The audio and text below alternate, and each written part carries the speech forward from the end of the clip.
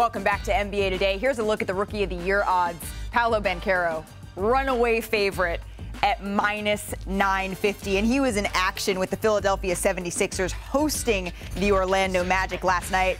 When I say Paolo Banchero went to work, boy, did I mean it. We pick it up in the second quarter here. Markelle Fultz gets a steal, pushes it ahead. Paolo with the slam. My goodness, what a jam for the rookie. And then once again, nice move, draws the foul, and one layup gets it to go. And then a few minutes later, the Magic down by 9. Banchero working over P.J. Tucker, hits the jumper, gets it to go. A nice shot there by Banchero. And then just over 2 minutes left here, Banchero laces up the three ball over James Harden. I mean, the Magic mounted a major comeback in this one. Franz Wagner passes it to Banchero, emphatically slams it down. He had 29 points, 9 rebounds, and the Magic go on to win it.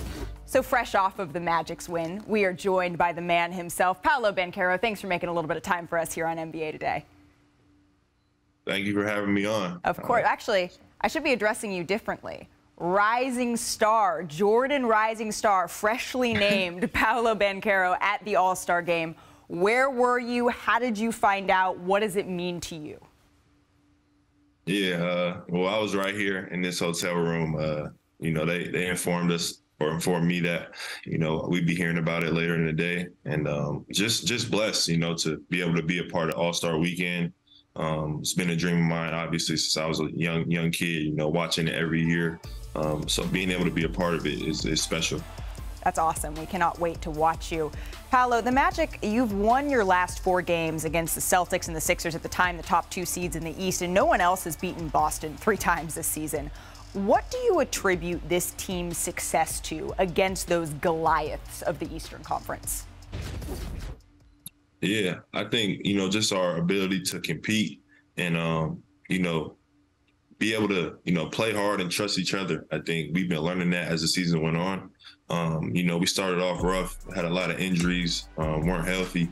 But, as of late, I would say the past probably month and a half, 2 months, we just really came on and clicked as a team and just starting to learn how to really win games. And, and we see that we can play with anybody, we can beat anybody. And it's just a matter of if we can, establish it and, replicate it, game after game. I think that's what we're learning how to do. But, we definitely know that we can play with anybody and we can beat anybody. Yeah, I think it's fair, right, to call last night's win a statement win against Philly. It's the first one you've won in Philly, the Magic has, since 2016.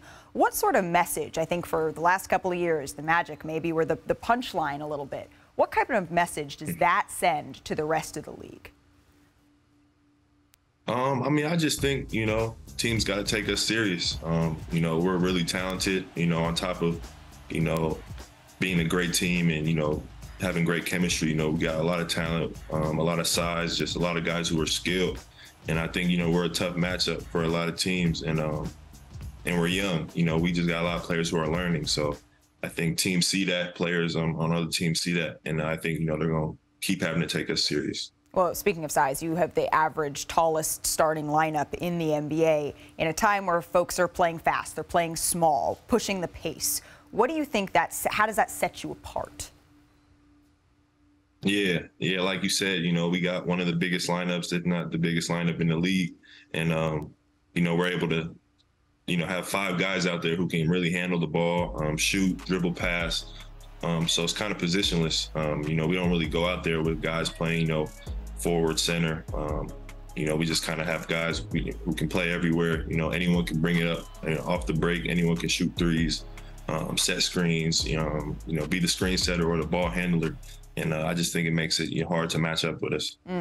When you were taken #1 overall, Paolo, we spoke in the summer and you said there were some folks, right, who didn't necessarily see that pick coming. And it gave you a fuel. It made you feel like you had something to prove. Do you feel like you've proven it?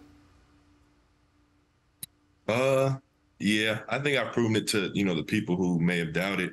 But I also feel like I have a lot more to prove to myself. I think, one of my goals coming out was to obviously prove those who thought otherwise wrong. But, I also felt like I have a lot to prove to myself and just how far, I want to be, along as a player. Obviously, I'm not there yet. I got a lot of work to do, but just keep on, seeing what I can do. And, sometimes you surprise yourself, but, most of the time, you do what's expected of you. And I have high expectations of myself. So just trying to continue to meet those and, win games.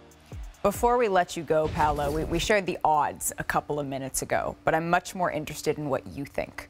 Why are you the Rookie of the Year?